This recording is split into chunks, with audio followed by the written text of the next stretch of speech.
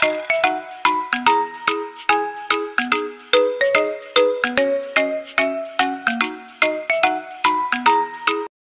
Ears was a horse, and he kept the ears as a secret and hiding it in his crown.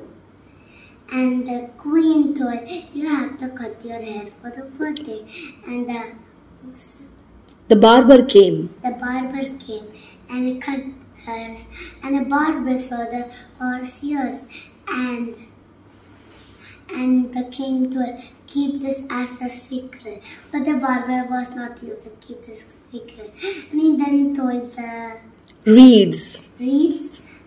And he bent it down and he told the reeds. And the piper came. And cut the reeds and took them. And sang, the king has your horse here. The king has your horse here. And the king got angry. And then he gave one more chance. And they told again, the king have horses. He got angry, and the queen said, who master about your ears? And the king laughed. The end.